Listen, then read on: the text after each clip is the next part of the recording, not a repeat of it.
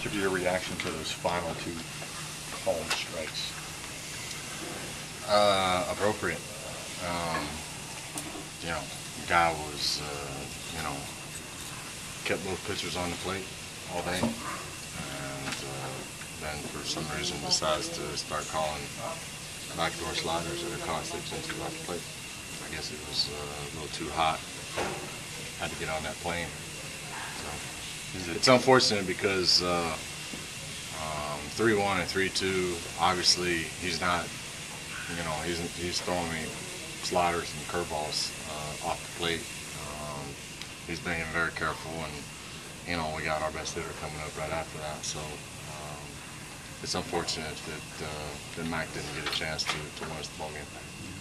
A little extra frustrating considering the length of the game. You guys battle back to take the lead, and you lose it, and then you're in a position, like you said, to get Mac up there if you can get on. It's always frustrating when you're not allowed to do your job, But I've said it time and time again, the officiating in this league is substandard for the most part. Did you think one pitch was worse than the other? I actually apologized to him after the 3-1 pitch, and I said, I'm sorry that pitch was right where the 2-1 pitch was, and it was called a ball, and he said that ball got played. I knew that I was dealing with a larger than average strike zone at that point.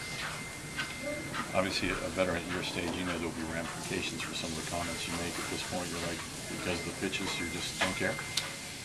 No, I'm going to stick up for my team. And if, a guy's not doing his job, then I'm going to say something. If I get fined, I get fined. I don't care. I'm a competitor. And I'm out there busting my can from 1:30 to 5 o'clock today, trying to win a ball game, and giving it everything I got, and I wasn't allowed to do my job. Does it take a little bit of the shine off of the announcement every day you make an announcement this type of time? Oh, it's a tremendous honor. There's no overlooking that, but we still got a bunch of games left before we get to that. It's a great honor. I'm happy to represent my team and my league, but I'm more concerned with the well-being of the Atlanta Braves. As about yourself, we've heard some talk about some treatment you're going to do after today's game. You talk about that at all?